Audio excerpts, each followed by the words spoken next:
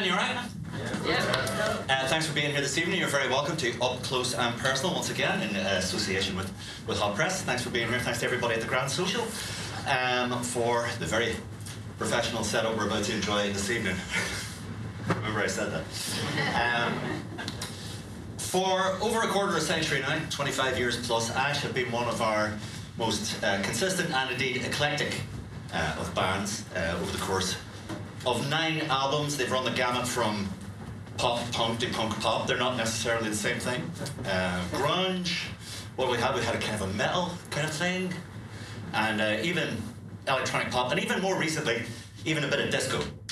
And one of our very, very best bands, I'm delighted to say, to discuss their debut album, 1977.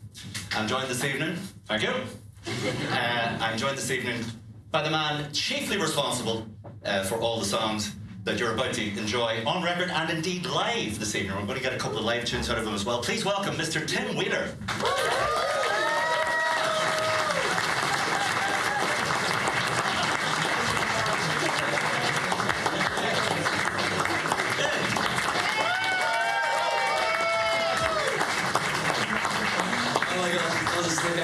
Yeah. Thank God you're here. Yeah. Welcome. Oh, thank you. It's great to see you. We're going to do that thing where we pretend we haven't been chatting downstairs. Yeah. Yeah. So, Ash, 1977. 25 years. How does it feel? It doesn't quite feel like 25 years, really, but yeah, you know, like we still play a lot of songs currently all the time, so you know they're still with us all the time, and they don't seem that could be that old, but yeah, I guess you know the world has changed so much since then, so yeah, it does make sense that it was 25 years too.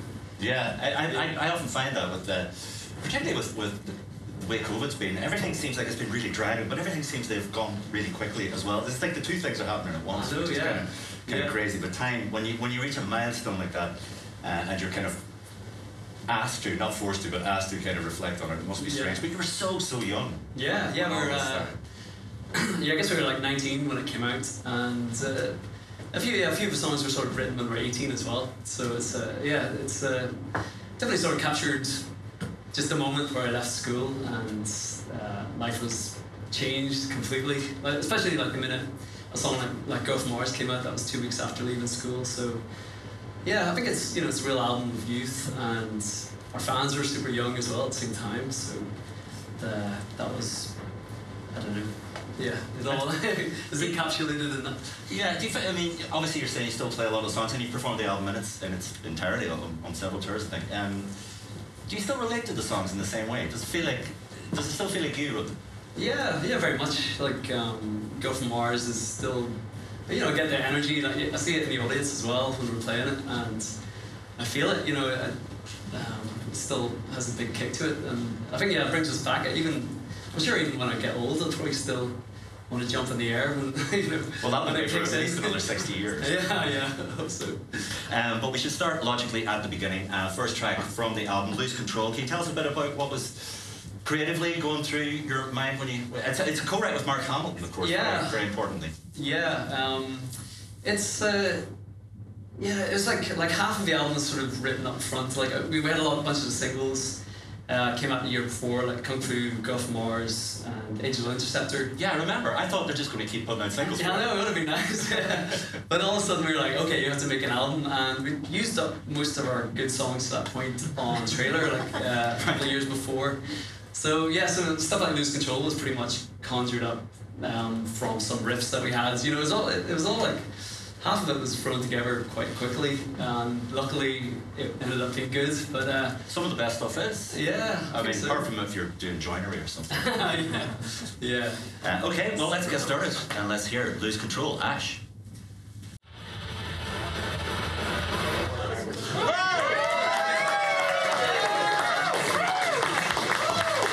That's rock and roll dynamics there in action, or to quote Tim, quick, no, the anthem's coming up. It's really sudden, it's really quick. Yeah. And you weren't lying. Lose Control by Ash, fine way to start an album. And the live show as well, yeah. It's great, it's just a cracking kind of opener in general, including live chats like this. So, And that man down there is wearing a T-shirt that has pretty much almost like a prompt card for my first question. 1977 in 1996. Numerology aside. Yeah. Why 1977? Is it just as simple as we were born in 1977? Yeah, pretty much. Yeah, there's also like a couple of our favourite things were from there. Yeah. That was the year like punk rock was really broke through, and Star Wars, of course. Yeah. Do you know what was that? It took him 8 minutes. 8 minutes to bring up Star Wars. Yeah. It's a bit of it's an interesting year culturally. Actually. Yeah, a lot of stuff happening. That was such a big part of our childhood. So, and I guess we're still clinging hard to childhood through most of our careers. Yeah. Did you identify initially, because you started so young? I mean, you're quite precocious actually, and I don't mean that in a bad way. But what age were you when you first became? I know you were a little band at school, but I mean that's the beginning, and beginnings are important. What age was that at? I think we had this band called Vietnam in school, and I think that was like 12, 13, 14 or so, or maybe 13, 14. And then 15 years old is when we got Ash together, me and Mark, and Rick was 16. He was the year above us in school. Yeah. Oh, he was the old man. Yeah. Absolutely. So we started crazy young. And what was the impetus? Just I think I don't know. We really wanted. I just felt like we wanted to do something very different, and I think I found in Mark someone else who would get crazy obsessed about something, and.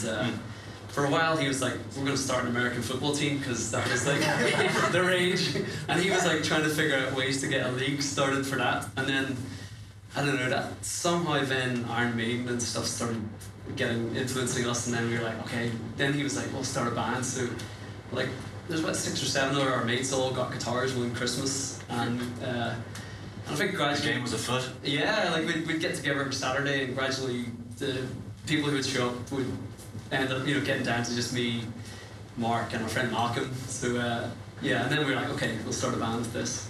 And how long was we were very bad. No, well, I guess most bands are not great when they start. But how long was it before, or when was it that you maybe first went, oh, hang on, there's maybe something we may actually be quite good at this?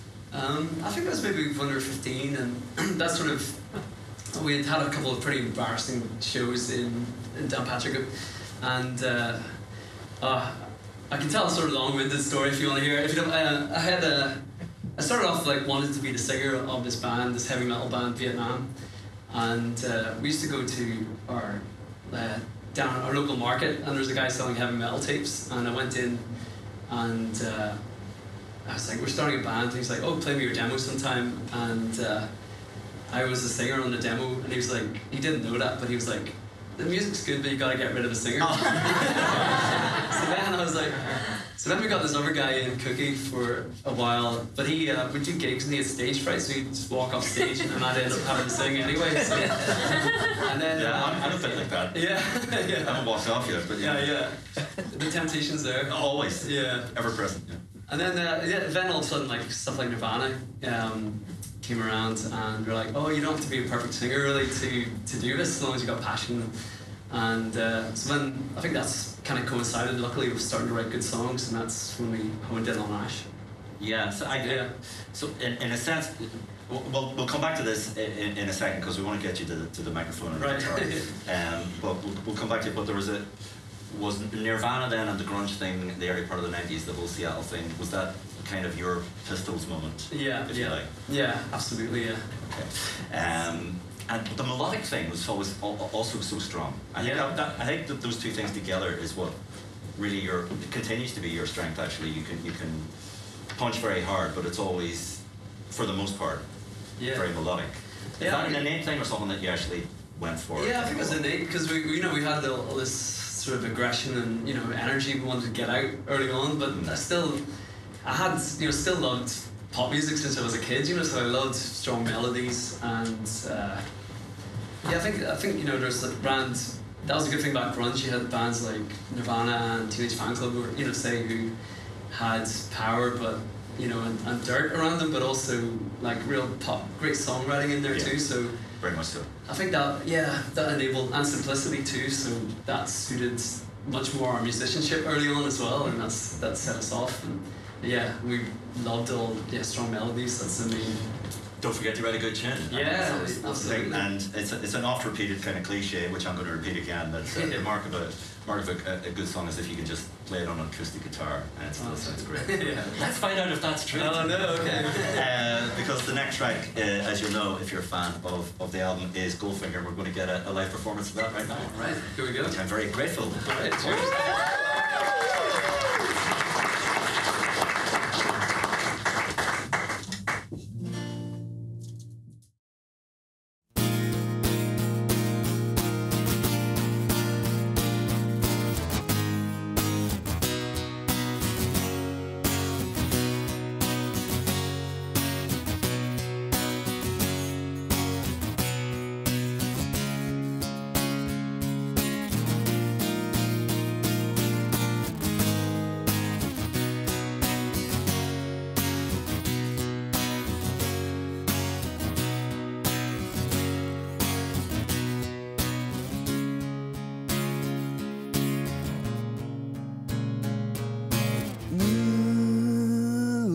Closer, set my mind on fire, taking over.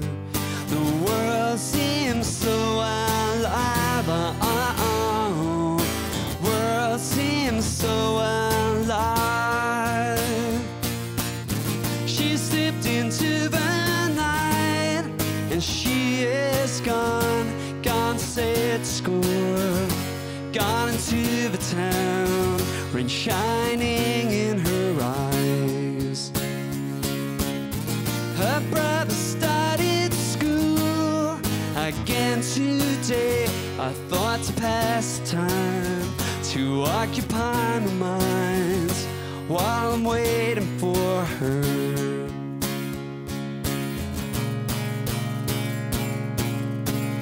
Down in the basement,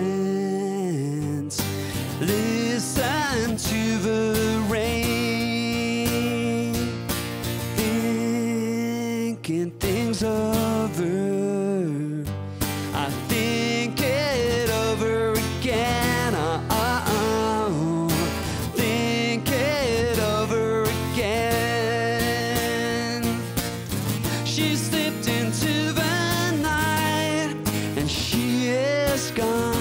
gone set score, gone to the town, rain shining in her eyes.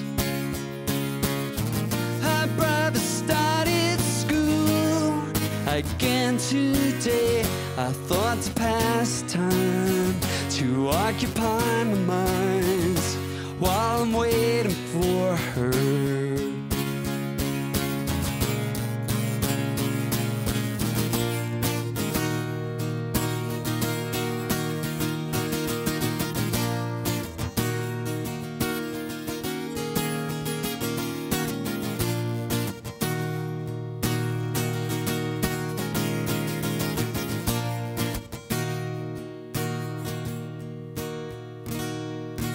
I'm writing it down, listen to the rain. She'll be here soon. I lie back and drift away. Lie back and drift away. She slipped into the night, and she was gone, gone set score, gone to the town, rain shining in her eyes. Her brother started school again today. I thought to pass time, to occupy my mind while I'm waiting for her. I'm feeling so alive, feeling so real on a stormy night. The rain's coming down, rain like never before. I've got some records on and and some bottles of wine on a stormy night. The rain is lashing down and I'm waiting for her.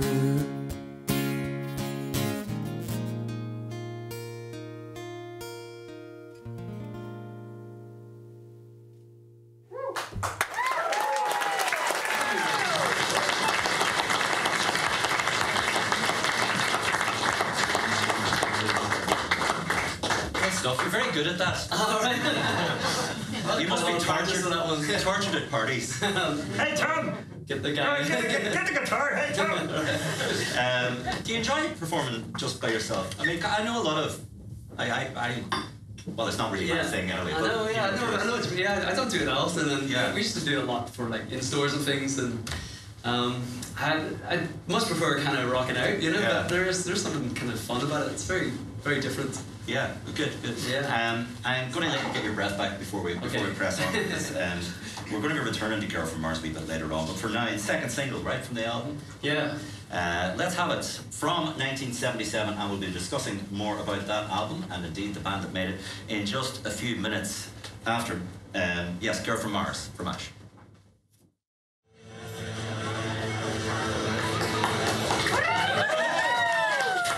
Anyway, yes, Girl from Mars. It's one of your quintessential kind of. It's one of the great Irish identifiers, isn't it? Yeah, and it's an evergreen one. It still gets the reaction. I was sort of saying, there's normally that bit at the start of a song where we kick in and everyone just throws their pints in the air. Yeah. If you've just been to the bar, you're probably like, oh fuck it.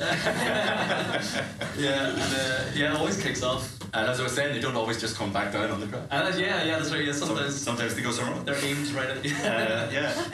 Was that one of the ones you were saying you weren't sure if you had enough songs? Was that one of the ones that you had to come up with quickly, or was that one? That was when we actually wrote that when I was 16. So that was like quite early on, and we did. Oh, of course, it was just the second single. Well, we didn't put it on trailer because the management and the record label, they sort of were like, this song is a potential hit, you know, but don't put it out while you're still at school. We got to hold this back. So we didn't. We could have recorded it on trailer, but we didn't, because they were like, there's no point putting out if you can't promote it properly. Yeah. So, and they were right, you know. Absolutely. Sometimes the management are right. Yeah. It was one of those rare times. Yeah. How was all that kind of talking to record companies and dealing with managers and agents and, you know, big grown-up rock and roll industry stuff when you're still at school and trying to get through A-level? A-level at that stage, right? Yeah, I was mad. I mean, like the lawyers and all would have to come to our houses to get our parents to sign record deals and stuff, because we were 17, you know, we were actually legally allowed to sign our own contracts, and it was cool. We got in with a good bunch, so we're lucky, you know, and I think, you know, our parents intimidated them a bit as well. They were like, oh, we got to like do well by these people. We're, you know, they're trusting their kids with us, so, you know, it could have been way worse, you know, and they were great, yeah. And your parents obviously very supportive then? Yeah, they were, I'm sure they were nervous, but they were dead excited, you know, and like, stuff happened, like, when Girl from Mars, we were on Top of the Pops, you know, it was like the first big hit, and I think Ulster Television sent a news crew to film Mark's parents watching us on TV. So they loved it, you know. That's cool. I mean, but still, that kind of to be catapulted into that. Yeah. At that age. How did you get on with A-levels, by the way? I got 2 B's and a C, so it was alright. Yeah, it was okay. I got 2 B's and a C, and then I ended up working at the BBC. You're a rock star too, though, man. That's fine. Yeah, but Rick got 3 A's, but he finished what? Yeah, he finished the year before us, and he tried to go to university for a bit, and he actually missed a couple of tours because he was like, I'm at university now, but then he sort of caught on. Yeah. University. I know, yeah. What were your subjects? English, maths, and French. Oh, I think the C was English. Maths, I can't remember, English, Spanish and French. Yeah. Don't speak a word of Spanish or French. Yeah. I barely speak English, actually. Yeah. So one of those people around that time, one of those people who was guiding you, sadly we lost him not very long ago. That's right, yeah. A gentleman by the name of Steve Strange. Can you just tell people who might be familiar who he was and what he did? Well, it's nice to bring him up.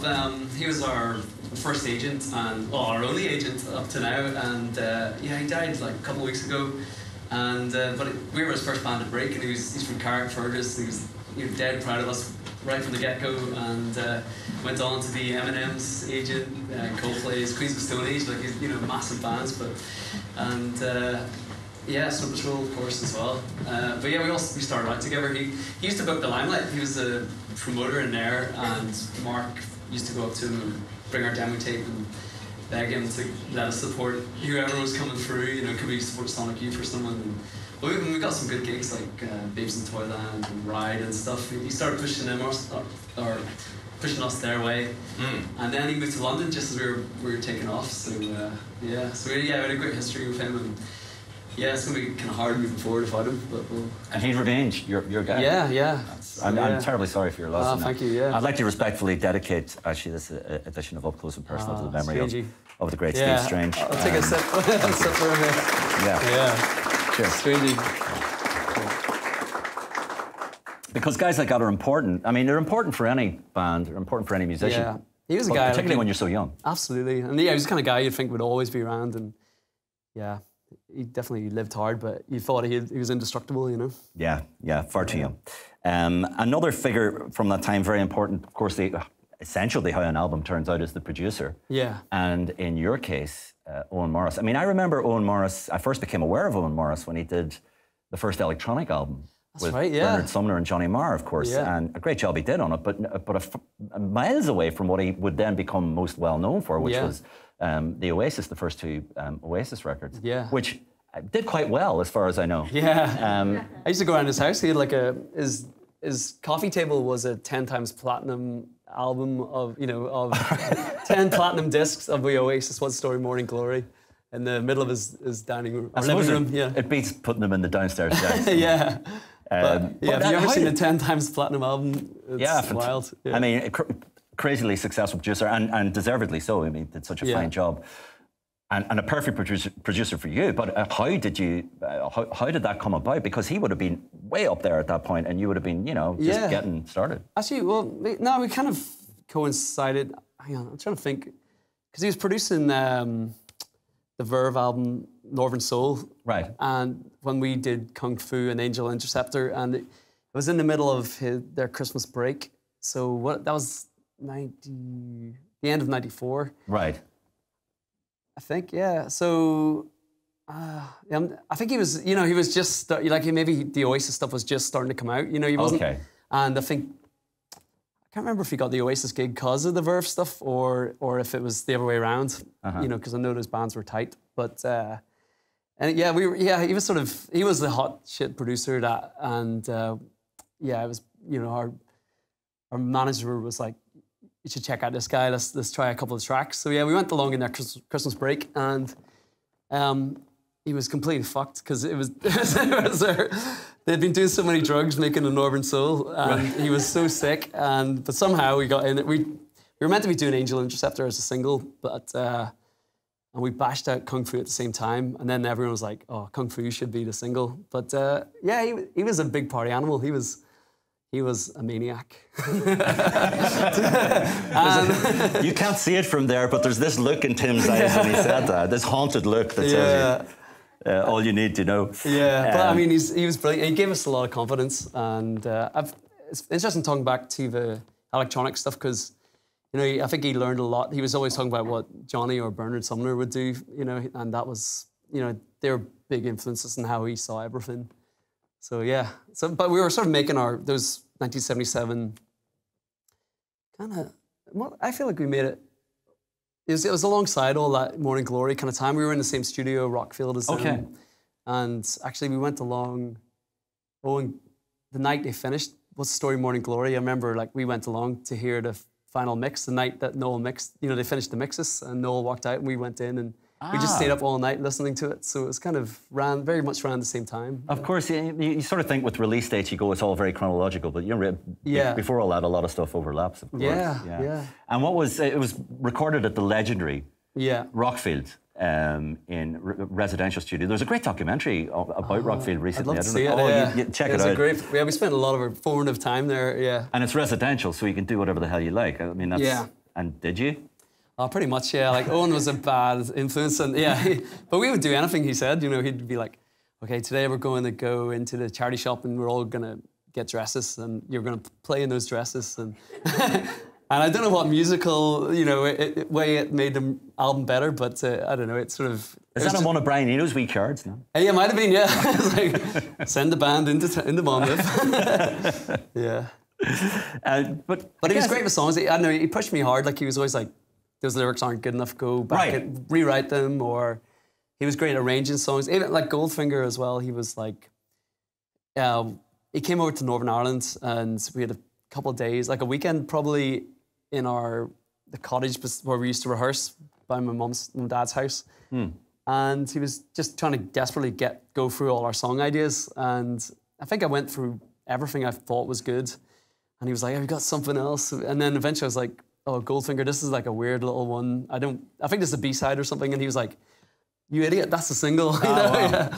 So, but yeah, I don't think that may never have got done if he hadn't, you know, said, oh, that's really good. So it was like tough love. Yeah, he was very tough, yeah. Tough love and throw on this frock. Yeah, exactly, yeah. Curious mixture of approaches there. Yeah. And maybe if it weren't for the cross-dressing, it just wouldn't have... It wouldn't have been as good. Yeah, you can hear it, listen. Yeah, all sorts of things can influence a performance, I found, and not just the obvious things. Yeah. You know, your attire. We used to actually do stuff like we would go out on every track and we would record... He'd set up a mic and we'd stand around the mic going like this. For the whole, we'd do a take called a vibe track. We're just like pointing at the mic. Right. Yeah, that's another of his techniques. Imagine soloing that one on classic albums. It's just be us like shuffling around and sniffling and laughing. Yeah. That is mad, literally. I guess we had too big a budget.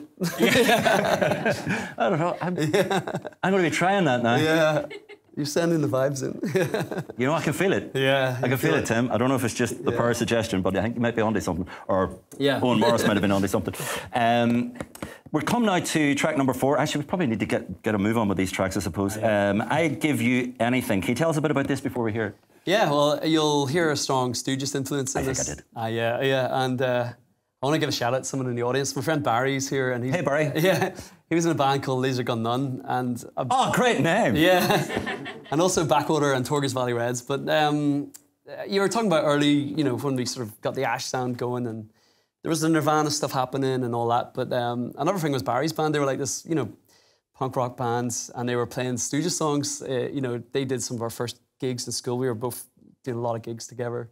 And, you know, I think he really turned us on to all that stuff. And Owen was like, okay, just slow this track way down, do a Stooges kind of thing on it. So that's how this one came out.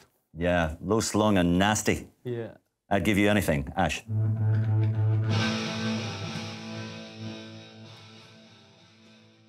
Brilliant. Whoa! Yeah, that is powerful stuff for a bunch of young fellas now, in fairness. Yeah, I think that was Owen's transformation of us. So, you know, it's probably... So all this? Yeah, it's a vibe track, yeah.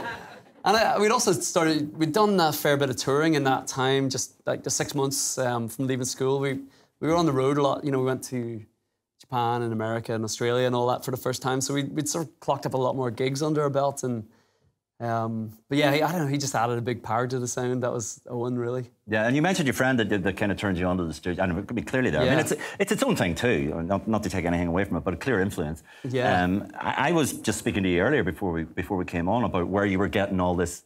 Yeah. Because, as again, they trot out another cliche. It's not like there was the internet or Spotify in those days. I know, yeah. Did you have a lot of friends who were kind of turning you on to kind of older stuff that they thought might feed into what you were doing? No, you just need one friend like Barry. Okay. Come on, Barry. Yeah. I guess we did sort of end up in a circle of like bands and playing, you know, small gigs in Northern Ireland and. Yeah, you know, I guess Nirvana were cool about that too. You know, they were like, they took the Buzzcocks out on tour, so they probably introducing new generations to that. And I had an English teacher who gave me a Clash and an Undertones record. Oh my God! As well. A person of great taste. Yeah, he had great taste. Yeah, Mr. Parks. So. Mr. Parks. Well done. So yeah, there was a few lucky meetings of people. You did get a lot of comparisons, didn't you? I mean, because you were very much part of that 90s thing that was happening, just, you know, post-grunge, and particularly in Ireland, I think, and particularly in maybe Northern Ireland, there were bands like Therapy and Joyrider, a band that I remember from back in the day, and a few other bands. Kind of coming from that kind of grunge and almost a bit of that Washington hardcore influence kind of creeping into it as well. And then there's bands like Dinosaur Jr. and Informant and everything. But you would get a lot of, you get those kind of reference points, but a lot of people would go, oh, it's kind of Buzzcocksy or even Undertonesy. Yeah, absolutely. Yeah, people were spotting that in us kind of before we'd even heard some of it, you know. So I don't really know what. I think it was because we liked the fast songs and we liked energy. But we liked puffy melodies and short, snappy songs.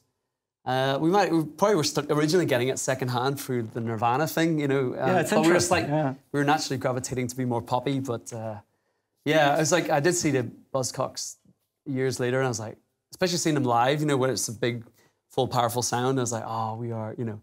We are very. You could easily say we were a big rip-off of them for sure, but it wasn't on purpose. No, I wasn't suggesting that at all. I just think it's interesting that you got those comparisons because, funnily enough, it had been a little while since I'd sat down with 1977, and obviously in preparation for this, I listened to it, you know, a few times through, and in my head, the way memory can kind of trick you, you sort of go, oh yeah, you know, I kind of remember it being like that, but then I'm listening to it, going, it's not so much like that at all. It's just more closer to the kind of Nirvana thing of having powerful tracks alongside with great melodies, but also alongside proper melodic kind of stuff. And there's a kind of a curious, well, not curious, but there's a definite striking tension almost between those two things, but it works. It's a kind of a balance between those two things on the record throughout. Yeah, I think there's quite a lot of layers to it. And like a song like Goldfinger is definitely not a free chord punk song. You know, I was sort of getting into quite complex chords, chord progressions, and you know, you're saying earlier that there's, you know, wondering what sort of influences were going into it, but remember like Owen had a lot of CD, you know, he had the Stooges CDs sitting around. He had Bowie and Beatles, obviously, because he's, you know, Oasis stuff, but he also had like John Barry. You know, I loved this really complex chord things, so it's kind of slipping that in as well. Yeah, and the sci-fi, of course. I forgot to mention Girl from Mars. Girl from Mars is probably one of the more obvious ones where people go, oh yeah, Buzzcocks. Yeah. But then you listen and you go, well, not kind of, but not really. Yeah. But the sci-fi thing is definitely something that's threaded throughout. We used to rehearse in our cottage, and it used to be my big sister's den, and she was a big Bowie fan, so she had Life on Mars written up on the wall, and we were like, what is that? And I think that was maybe a subconscious kind of thing as well. And I love the Pixies album Trompe le Monde as well, which is all about like sci-fi aliens.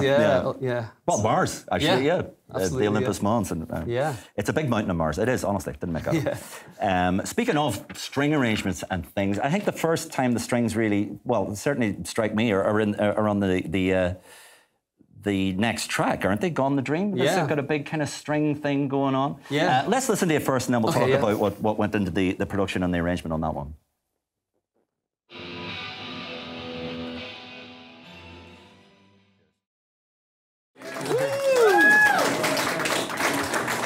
Gone the Dream. It's kind of rather wistful and, you know, a bit like that for a man of your tender years. And to go with exactly such a sort of a mood, those beautiful strings. I mean, that's the thing about this album. It's quite multifaceted. The strings then, who put all that together? Was that Owen Morris or who? I don't think we would have had the idea to work with, you know, strings unless we were with Owen, but the John Barry thing, Did he actually do them though? Well, no, it was like a guy called Nick Ingham who did like Massive Attack's Unfinished Sympathy and stuff like that. And I think he did history on the Northern Soul for the Verve. That's that string thing on that's brilliant. So I think that was how Owen got him in for that. And then Owen was like, oh, we need some strings on the album. And I think because like Girl from Mars and Angel and Scepter had been hits, they were like, we had a bit of a budget. So he was like, oh, we got to use this budget. And we got those. So and was it the full? Is it like a quartet, octet, or the full multi? I think there's a 30-piece on it. And Connor's Dream might have been a smaller one, like an eight piece, but it was a magic day. Like the day doing a string session, you know, was you go in and hear your tracks transformed. So it must be incredible because you've got very much an idea of a song in your head, and then somebody else is coming at it from a completely different angle. People, you know, who but we sort of what we would do is I think we'd sit there and we'd sing into like a dictaphone, like over the track, sort of like we hear like whatever melody we were kind of hearing, and we'd say, okay, sit out this verse and come in here, things like that, and And they just got to transcribe that. Yeah, exactly, yeah. Because you got the budget. Yeah, but there's things like you can hear. There's a Life on Mars references during the. No. I did spot it. Yeah. Honestly, I did. Yeah. No, I did. I really did. I spot all that stuff. You know me. We should press on, I guess. So we're going to come to another live performance very, very shortly. If you just be a little more patient, an acoustic version of "Oh Yeah," one of your big songs. We're going to be hearing that in just a couple of minutes. But first, though, another big song. Not the hit it should have been, frankly. Yeah, well, Kung Fu. Yeah, it came out before everything. It's like just off the back of trailer, and I think it came out during our Easter break when we were 17 or something like that, or I don't know, whatever it was. Yeah, no, 18. I think I just packed in my paper round. It kind of was in the middle of everything, and but I think it went to 41 in the charts. It almost went in the charts, but it got good support. It started getting played in the radio, and it did become a big live favourite. It was quite big on the radio. I heard it a lot on the radio, and then it just, I was surprised that it didn't do a lot better. Before we hear it, just very, very briefly, we should talk about the sleeve, of course, the famous Cantona kick. Yeah, that was great. It was the week we were trying to come up for the artwork, and I think we'd been in LA meeting record companies, and we'd done a photo shoot on the beach, of us, doing Kung Fu, and Mark wasn't there, but we were like, oh, this might be kind of cool. But then all of a sudden, Cantona attacked the Crystal Palace, racist supporter, which is great, and with the Kung Fu kick, and we're like, okay, yeah, that's the album cover, or the single cover. And did you have to go and ask the great man permission to use? Yeah, we did. The back of his head. He's not really in it. He's kind of the back of his head. There's only one country where we needed his permission, and that was France. Right. And he said, "I spit on your record." So we had to have a different cover there. Not a fan then? No. Yeah. Oh my God. Yeah. You'd think somebody like him would know when something's cool. Yeah, but I thought that was even cooler. I get what you're saying. Yeah. Fair enough.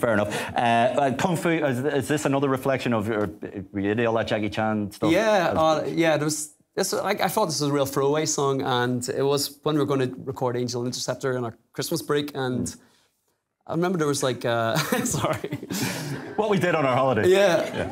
Well, I just got a few Ramones albums for the first time. I was so into that. And then also there was a Jackie Chan season on Channel 4. They were showing all his films. And I was like, I'm going to write a Kung Fu song. Also, I heard that our manager told us that at Ramones shows, they used to get ninjas on stage to kick off crowds, stage invaders and stuff. So a little excessive, but... Yeah, so somehow I thought that this kind of combined, and I was like, I'm going to write a song about that. Sometimes the universe is just telling you where it's going to go. I thought B-side, but apparently not. Oh, no, I love it. Kung Fu, Ash. And then, Oh Yeah, live in just a minute.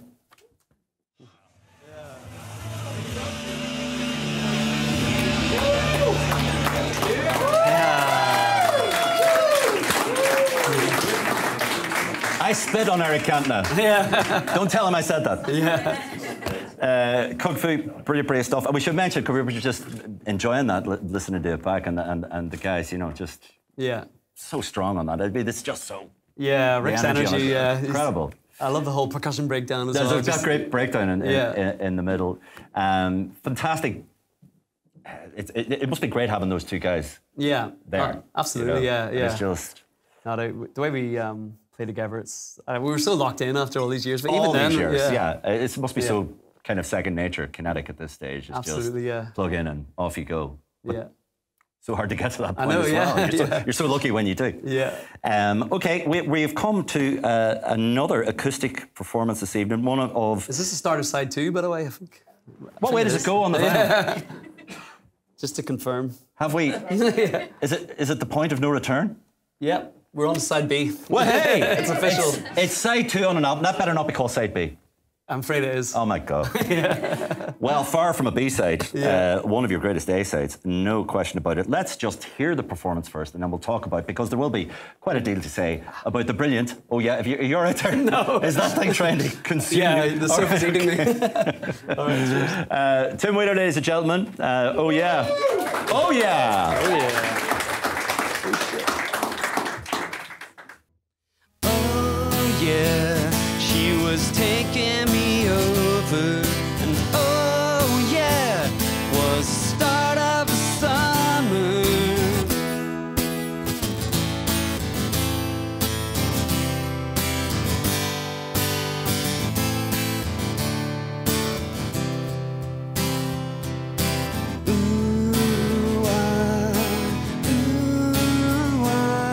On warm June evening she would come to my house, still in her school skirt and her summer blouse, talking too long as the night came on. It was the best time of my life. Her bee-stung lips, kisses sweeter than wine. The things she whispered with breathless sighs. The summer air was soft and warm. Her eyes were making silent demands as her hair came undone in my hands. Oh yeah, she was taking me over, and oh yeah, was the start of the summer. Oh yeah, she was taking me over, and oh yeah, was the start of the summer.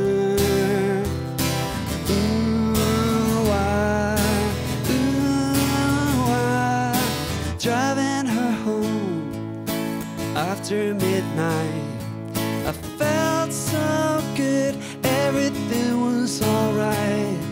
Her thoughts seemed lost in the night sky. I remember everything. I don't know why these things ever end. I sometimes wish it wasn't summer again. I still see her in my sleep and hear the sighing of the summer winds. Still I don't regret one thing. Oh yeah, she was taking me over, and oh yeah, was the start of the summer.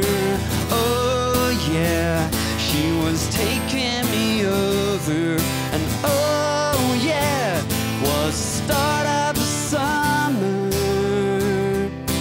Ooh, why, ooh, why.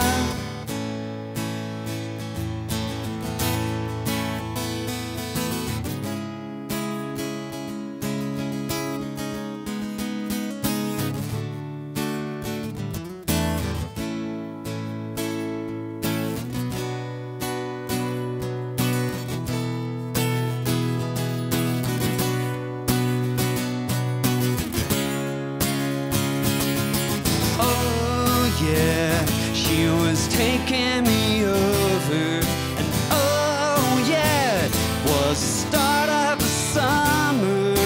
Oh yeah, she was taking me over, and oh yeah, was the start of the summer. It felt just like it was the start of forever, and oh yeah, was the start of the summer. Ooh, why, ooh, why.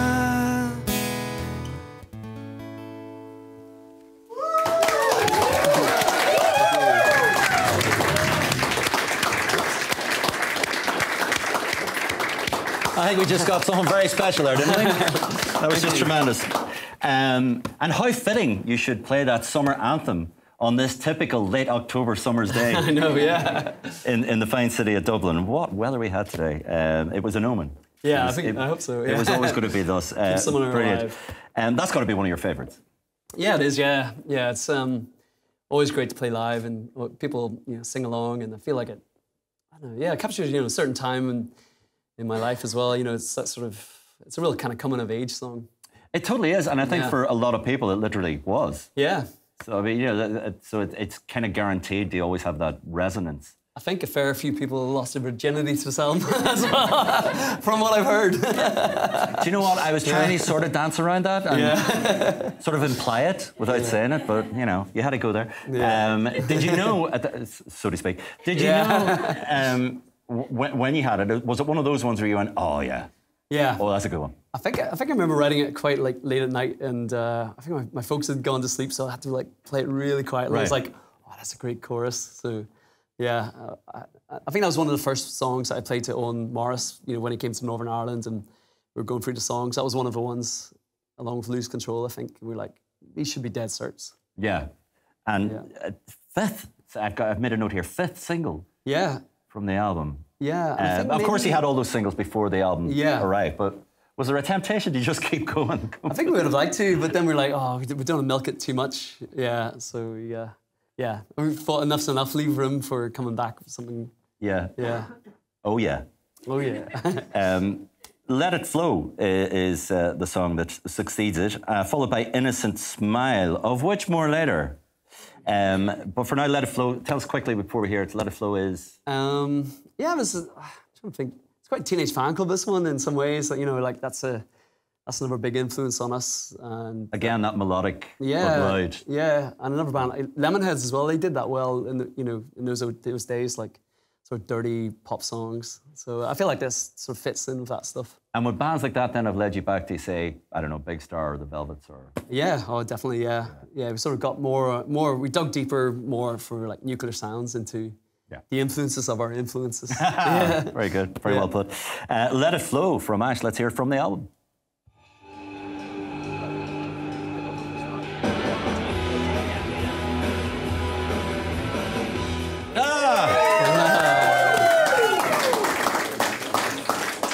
It was called Let It Flow, the one before, so we let it flow into Innocent Smile. And we got to talk about this, not to dwell on it at all, but Innocent Smile. You very quickly, back then, established something of a reputation for being slightly less than innocent, it's fair to say. Yeah. With the on-the-road hijinks and the partying and all that sort of... Hijinks, yeah, I did say it. How deserved was that, and how much do you think it kind of... Was it maybe maybe it became a bit of a pain? Oh, yeah, it was a pain because when we went to Norway one time, they'd taken the minibar and the TVs out of a room in case they were like, they read some magazine articles, they thought we were going to like trash the place. So, but yeah, I mean, like, I guess we were, young lads, just all of a sudden with like every day a fridge completely full of booze and yeah, I don't know. I think I was very well behaved, but Mark and Rick, they were... Who strangely aren't here tonight. Yeah, to answer for themselves, yeah. And I think we all got a bit carried away at times, but it was, You're young. Yeah, we were young, yeah. All our mates at university or whatever were doing the same thing, except not being written about or didn't have journalists tagging along. That is a very fair point. Yeah. Absolutely very fair point. You mentioned, they're not here, but you did mention them. And the next song, actually, Angel Interceptor, while that was playing, the last track, Innocent Smile, we were talking about, that was a bit more of an influence from Mark in terms of what he was into. Was there much of a... Was there a three-way thing? Were you all on very much the same page, or was there kind of a three-way? So Mark's bringing a bit of Sonic Youth in, and maybe Rick's bringing a bit of something else in, and then... very much, yeah. I guess, like, Mark would always, like, push us towards, the, kind of, heavier kind of side of things. The noise. Heavier noise. And then I guess I would probably go to most the pop way, but then, there was also songs like I love big riffs as well, so, I'd bring in that too. But and Rick's kind of mellow, and we'll go with whatever either of us wants to do, really. But then, I don't know, like, Rick's big thing of the last 10 years has probably been John Bonham as well. So, he always wants to slip in some John Bonham-isms in there too. Every drummer. Yeah, they can't help it. They just all do. They're all merely Bonhams. Yeah. But and this is fun. Like, I think, that was Mark wrote that entirely, and it's, he's a huge Sonic Youth fan, so you hear that in there. Speaking of songwriting, we should, while we have time, talk about maybe where you are with that now and what might be coming up. Now that we're, please God, hopefully, touch leather, starting to emerge from all this crap. Oh, no, it's a fake plant. It'll do, It'll do, yeah. We've sanctioned it. So, because I remember you saying in an interview quite a long time ago, so things may have changed, but I remember you saying that the touring was getting in the way of the writing a bit because you can't really write when you're... Now, some songwriters thrive when they're on tour. They love writing a song in the hotel room before they go down to the sound check. You're not one of those kind of writers, or at least you weren't. Yeah. No, I do like peace and quiet, or just to be undisturbed, that's... Or not heard, it's kind of embarrassing when you're sitting there, like, trying out things that are often really bad. So, You've got to wade through a lot of bad ideas before you get a good one. Yeah, so as long as I'm not feeling self-conscious, I can kind of write, but it's kind of hard to find those moments on tour. I would imagine you've had plenty of those moments lately. Oh, yeah, a couple of years. Yeah, so is there a huge backlog of songs now? It's kind of, there's, when we were finishing Islands, we had a big bunch of songs. We started recording them before we started touring that album, and then life was kind of very disrupted, and I got stuck all sides of the Atlantic when I was living in New York. Yeah. Probably an album that we should have finished and should have been out like 2 years ago. We only finished like during the lockdown, the winter lockdown, really. So there's one kind of done, and in the meantime, then we're working through recording the songs written since then. But I'm also like itching to write some new ones. So there's that's the thing, isn't it? Because that was then, but maybe it didn't come out, but it's still then. Yeah. I feel like and there's all this talk about to make an album now. There's like at the minimum of 6 months to press vinyl. Yeah. And some people said 10 months. So. Well, I imagine unfortunately with this the whole supply chain thing at the minute, that maybe isn't going to improve for cassettes a while. It is from now onwards. Yeah. Or you just have to play and have people turn up and hear them. Yeah, maybe, Like the Sisters of Mercy. They just write new songs and then they don't make records. Yeah, that's please don't. Please do make a record. We won't do that, yeah. Please do make a record. But there could be a few records in quick succession if we get our act together, hopefully. So there's lots of songs anyway. Good. And have you any idea? Because it has been so all over the map musically, and I mean that in a really good way, so eclectic.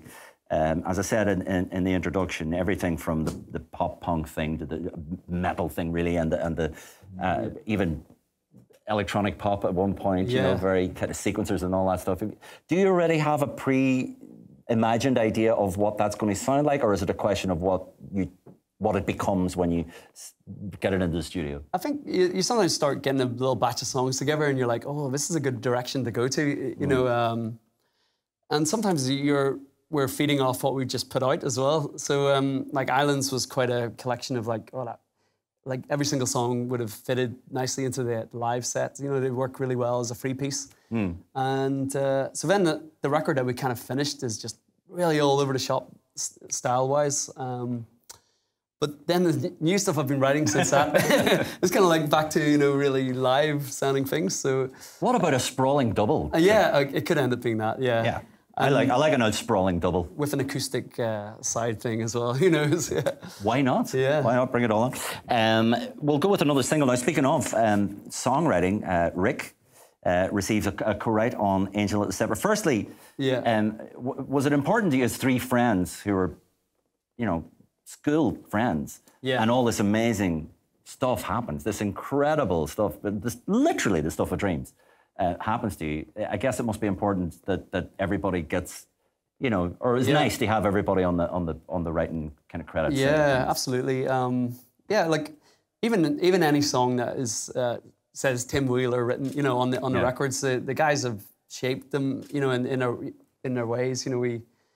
Nothing goes on Nash record before we've played it a bunch, and we've shaped it together. And I never know which song's a good song to choose, but they're the ones who sort of go like, oh, work on this, and then I kind of find what I need to. Well, after we start playing it, I know what I need to do to finish the song sometimes. So yeah, so they're really a big, massive part of it.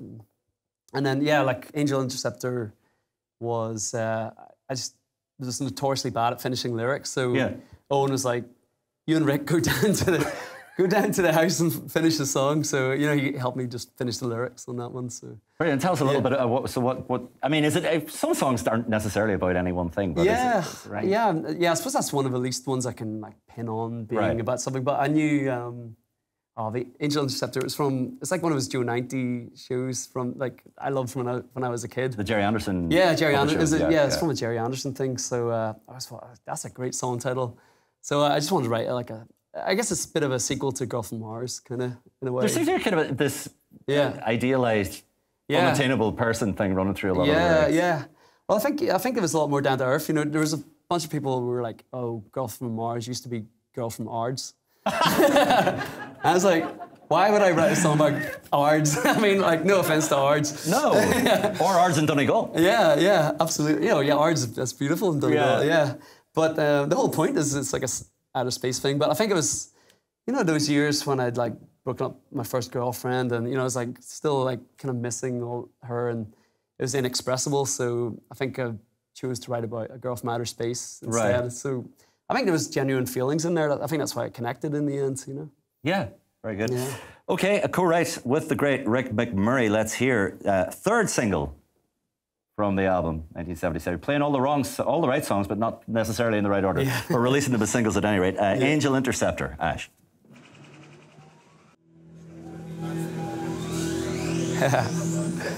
And just like that. So my favourite part of that song, the whoosh at the end. Well, at the very end, if you listen great quality, you hear Rick going woo. Oh, I did. I thought it was one of these people. Yeah. Okay. And very good. That was That's what got him the credit, isn't it? Yeah, it was. Yeah, I couldn't. Woo! There you are. We'll write it down. Actually, I got a credit on an Undertone song just for saying to John, maybe you should go to F there and say, no F. Hey, Rick, no, that's pretty good. And there it is, McLoone on that song. Brilliant. So, F, always dropping the That's F. how rock history is written. Yeah. Fantastic album as we've just been. A round of applause once again for 1977. All those incredible singles, and it was a number one. UK, a big, proper number one album. Yeah. That must have been just astonishing. And I believe you were the first Irish act to with their debut album to go to number one in the UK. Is that correct? Yeah, that's correct. Yeah. I'm going to pretend that I knew that and you hadn't told me. Yeah. I just made it up. Well, good. It's a good one. It's a good one. No, it was massive. Yeah, it was. I just can't even begin to think what that must have been like. Oh, it was crazy. Yeah. Even as considerably older than you, that must have been mind blowing. It was crazy. Yeah, I guess the label was very clever with some of the marketing as well. They did stuff like the cassettes were on sale for 1977 prices. I think it was like $4.99. So that helped. Swindle. Yeah, swindle. And you got free frisbee if you bought it at Woolworths, things like that. But and then we still beat George Michael. He should have thought up the frisbee idea. Oh yeah. Yeah, frisbees weren't really very George. No, they weren't. If someone had held on to that frisbee and not lost it in a tree in Brook Park in Derry somewhere, would it be worth a I think they're worth a decent amount, yeah. And the cassettes? The cassettes maybe a bit less, but I mean, you might actually have made a profit though on the cassettes because they were so cheap when we sold them, And you were also way ahead of the curve cassette-wise. Yeah.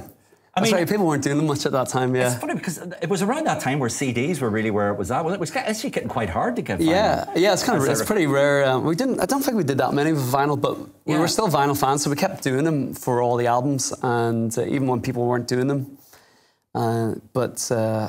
People were always asking me why isn't it repressed yet, and that's a kind of long story. That's kind of what I was getting at. Okay, is it one of those big music business long stories? Yeah, it's kind of we signed all. But I mean, if it is, we won't. Well, it's not that long, but we signed everything to BMG, and they've just been taking a long time to do it. So I would encourage them to.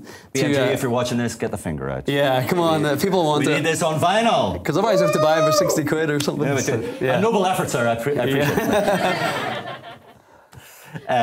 So Lost in You, speaking of a string of kind of impeccable singles, Lost in You, for my money, absolutely should have been what would have been 6th Yeah. But it wasn't. It should have been a single, yeah. But it's great. Yeah, we all felt that too, but I think we felt we'd kind of rinsed it a bit much, and we're like, let's... I know, you know, the following summer we came out with A Life Less Ordinary for the movie and things like that. So yeah, we held off on it, but yeah, it's one of my favourites from the album as well. And of course, we should mention all these singles back in the 90s. You didn't just put out a single with a B-side. You put out like a single with like 7 B-sides. That came like the following album for us. It was more like 97, 98. We were forced to do that, and then Rick actually like flew home in strike one day when we had to record some extra B-sides. So we had to I had to play drums on one, and we got Danny from Supergrass to play on the other, because Rick was like, I'm not doing this shit. Put his foot down. Yeah. I didn't sign up for this. I really admire his, like, you know. And how was the drumming? I was terrible and Danny was good. Oh, okay. Very good. Very honest. But Lost in You, it kind of starts with that Strangers in the Night. I did notice. I mean, that's a bit cheeky. Like, it was cheeky. Well, yeah, I think that was the influence of hanging out with Owen Morris and the Oasis thing, because they were always like just blatantly stealing things and using it as a jumping off point. So that's true and fair. Yeah. But I thought the rest of the song got enough with it. You got away with it, you know. It's totally its own thing, but you really rammed the point home on the guitar solo. Yeah. Just in case you hadn't noticed. Yeah. Anything to do with the fact that you were starting to reprise in I think we got away with a couple of things for that reason. There was like give them a break. We're on reprise in the States, and then I think also Infectious was owned by 20th Century Fox, which is how we could get the TIE Fighter at the start of the album without being sued as well. So right. It's all about who you know. I thought you were just sticking the collective neck out. Yeah. Oh, very good. Brilliant stuff. Okay, what should have been, but wasn't, but is still a beautiful song, Lost in You. Ash.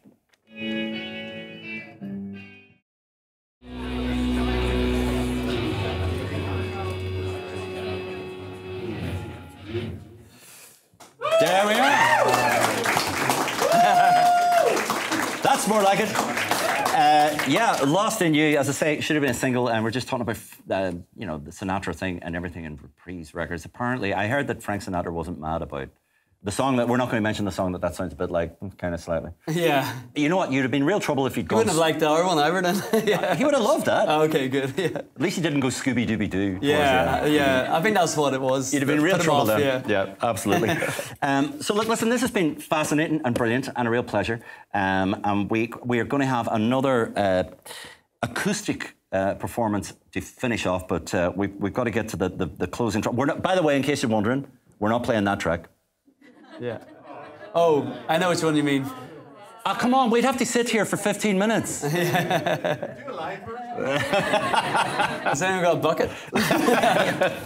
But let's talk about, what was that all about? In case you don't know, we're talking about Sick Party, right? Yeah, I love that we even give it a name. There's a track called Sick Party, which we buried exactly 5 minutes and 55 seconds after the end of the final track, Dark Side, Light Side. Yeah. And I guess that was the era of like hidden tracks. That's right. Yeah, Nirvana Endless had Nameless and Nevermind and things like that. So it was one of Owen Morris's. I'll blame Owen. He's not here either. Yeah, we were. He's not here either. We were trying to do this. I think maybe I was like stalling on lyrics for a couple of days and then everyone's like, we're really bored. So we started recording a track called The Scream, which was like. Just us building up from... It's the thing we used to do when we get into a lift. We'd just start like... build it up until we were all like screaming. And we decided to make this big, really long track of that. And then we just got carried away and started recording loads of random stuff. And one of the tracks was like... Mark was like, I'm feeling a bit sick. Let's record me vomiting. And then... So this was one of the tracks that was part of The Scream. And then we just couldn't stop listening to it. Every night we'd be like, when we needed a bit of like relief, we'd play the Scream or Sick Party. Yeah. And then we're like, let's put it on the album. We thought it was genius. And maybe under some form of intoxication, perhaps certain band members were seen to be dancing to the vomiting track as well. So anyway, I heard a lot of stories of people who would fall asleep, listen to the album, and they'd wake up to hearing us puking in our house, or like be alarmed thinking that someone's breaking in or something, hearing voices in the distance. So And it wasn't our best idea. But well, I don't know, but it's a weird sort of art imitating life or vice versa around that time, because you did have a bit of a, vomitous reputation. Yeah, really. Yeah. It was real. It was definitely real vomit. The vomit was real, ladies and gentlemen. We're not playing it. Yeah. But I imagine if you really need to hear it, if you haven't already, I'm sure you'll come across it. How many people vomited on the #1 album? That's what I want to know. Well, Eric Cantona wanted to spit on your single, he was outdone. Let's not go into any more bodily fluids. Yeah, spit on our single, we'll vomit on the album. Yeah. But the final track proper, Dark Side, Light Side, I think it kind of, even the title alone sort of does sum up a lot of what we've been talking about this record, which is there's this kind of darker pull and then these kind of sort of sunnier, or seemingly sunnier, although a lot of them are kind of good, sort of sad aspect to them as well, but kind of more poppy sort of stuff. It's a kind of a duality. That's certainly the case with this album, and probably with the band in general as well. Yeah, and I think you're right. Sums it up nicely. And it's another like Star Wars reference as well. And it's it's a song that has this kind of big riffy kind of song, and then has a nice kind of sweet outro as well. So I think you've summed it up nicely. Star Wars, right? Were you Team Empire or Team Rebellion? Oh, I guess Rebels, all the way. But not everybody was. That's true, yeah. Search your feelings, Tim. You know it to be true. Didn't know I could do that. I'm terrified. Very good. Okay, the dark side. Well, let's stay on the light side. Okay, for this evening. But we're not done yet. We're going to get another acoustic performance and a little encore as well that we've discovered we have to do. But for the meantime, before we wrap it up, let's hear Dark Side, Light Side. I promise not to do my Darth Vader. I don't mind. Oh. Say is it a nice little fade out as it fades majestically to the distance, but you can hear it stop. You can hear it go. Yeah, we don't have many. We don't have many fade outs in Ash, but that's one of them. That's okay. It's majestically. It fades majestically, and then you hear it stop. Yeah. You have to add your own sound effects. 5 minutes and what was it? 5 minutes and 5 minutes 55 seconds. And so on. Tim, this has been great. Thanks so much. Oh, thanks. Really Paul. Appreciate it. Thank you so much. Thank you all.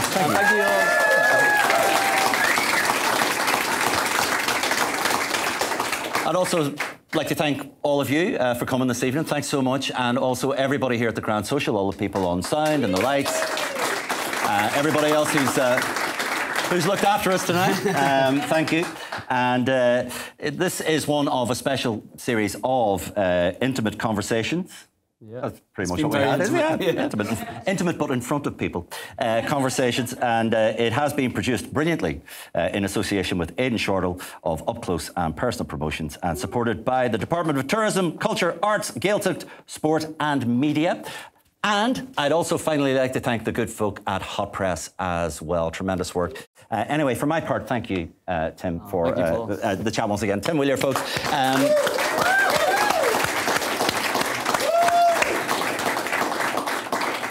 We're going to be hearing an acoustic rendition of Girl from Mars. Do you remember the time when you were a girl from Mars? I don't know if you knew that. Oh, it's definitely playing cards and winter cigars. She never told me her name. I still love you, girl from Mars.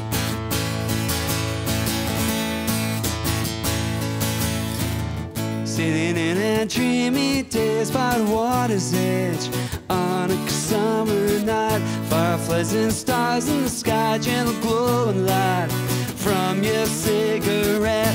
The breeze blowing softly on my face reminds me of something else, something that in my memories be misplaced. Suddenly all comes back.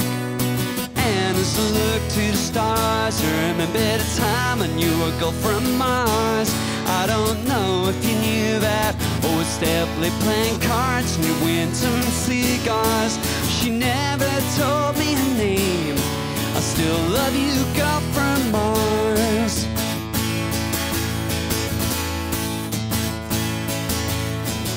Surging through the darkness over the moon strand, electricity in the air, sting all through the night on the terrace. Now that summer is here, I know that you are almost in love with me. I can see it in your eyes, strange light shimmering over the sea tonight, and it almost blows my mind. And as I look to the stars, I remember the time when you were gone from Mars. I don't know if you knew that, or was definitely playing cards and it went some cigars. She never told me her name. I still love you, girl from Mars.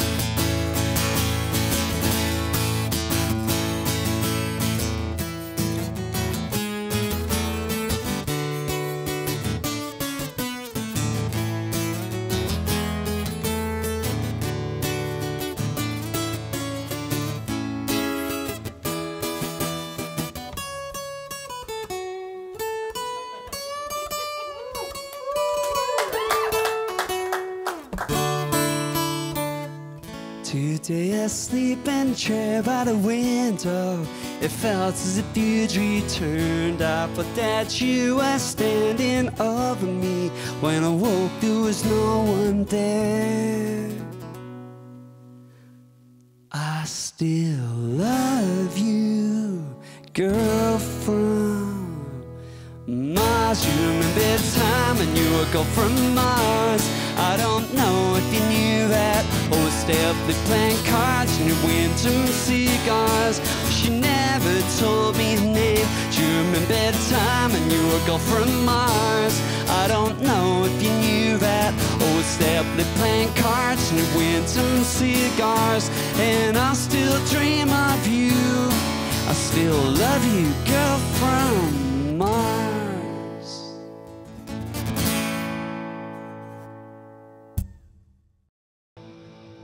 Yeah.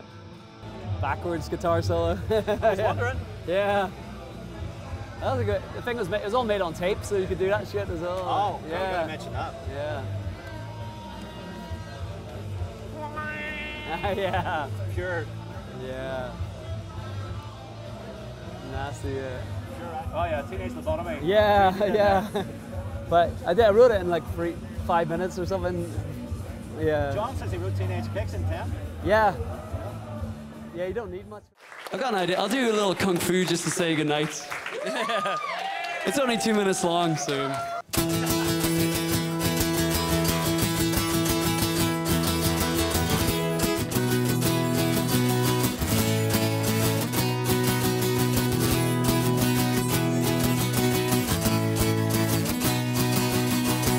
Kung fu do what you do to me. I haven't been the same since my teenage lobotomy.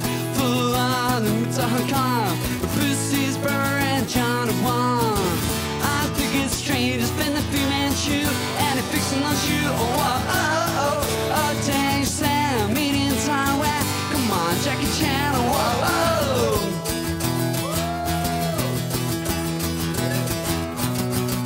Last night Jackie Chan came round. I played pool with him and we hung out.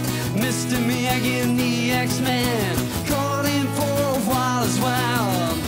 I think it's strange to spend the Fu-Man shoe and it fixing on shoe. Oh, dang, Sam, eating Taiwan. Come on, Jackie Chan, whoa.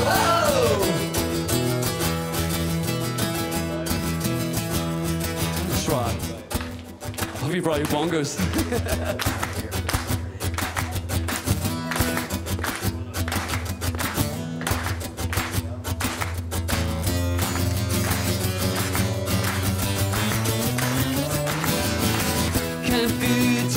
What you do to me, I haven't been about the movies. Shanghai cousin, Daddy Road. My life is ruined trying to green jacket clothes. Oh, I think it's strange to spend the Fu-Man shoe and it fixing on shoe. Oh, oh, oh, oh, oh, dang, Sam, made in Taiwan. Come on, Jackie Chan. Oh, oh, oh, oh, I think it's strange to spend the Fu-Man shoe. He's in love with you.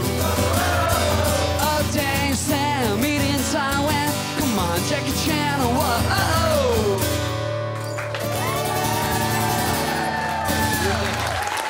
Thank you so much. Thank you, Paul. Thank you, guys. See you next time. Thank you.